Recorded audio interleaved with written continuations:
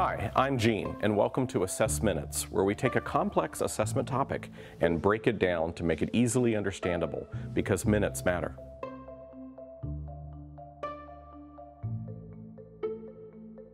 Just about everybody knows that old saying about comparing apples and oranges. Well, I actually read an author the other day that took a different take with that, and that particular author said, "What are you talking about? When you say comparing apples and oranges, usually people are focusing on the differences, but you know, apples and oranges actually have a lot in common. They're both fruits. They both grow on trees, and they both have seeds in them, and we could go on and on.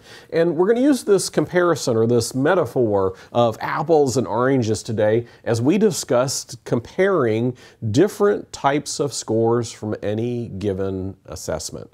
Because the reality of it is most of us don't have degrees in statistics as educators. I know I had some training as assessment prior to service, but not all that much. A degree in statistics or a degree in psychometrics would give us a whole lot more insight. And those of us that are lay people to educational measurement, sometimes we have some unrealistic expectations about how different types of scores are going to line up in any given assessment.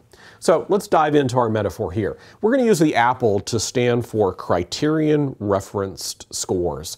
Those types of scores that say, did the kid actually meet the level of expectation presented in the standards? We'll use the orange to represent how kids actually do. Those would be our normed reference scores. Things like percentile ranks that say, how did the student you're interested in do in relation to the performance of kids overall? So this one is, what do the standards expect of our children? And this one is, how do our children actually do? And if we think about it, we can very quickly realize that sometimes these two things won't line up. We know that in the current educational reform dialogue, there's been a lot of discussion about raising the level of expectations. What the standards will expect of our children has gone up.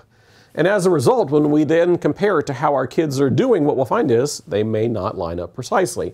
Now, let's be clear. Kids that are in really top ranges, kids that are doing really well normatively, are almost always going to be mastering all the standards for you. And conversely, kids that are doing really poorly are always going to be low on their levels of mastery. But let's think about a fairly typical kid.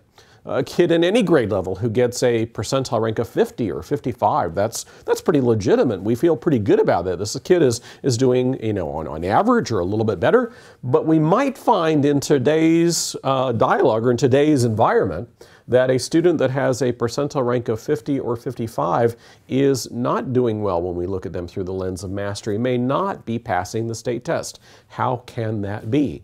Well, that simply exists because levels of expectation have risen, and we're still working to catch up in terms of student performance. So when we compare the norm reference score to the criterion reference score, maybe right in the center, they don't line up just as well.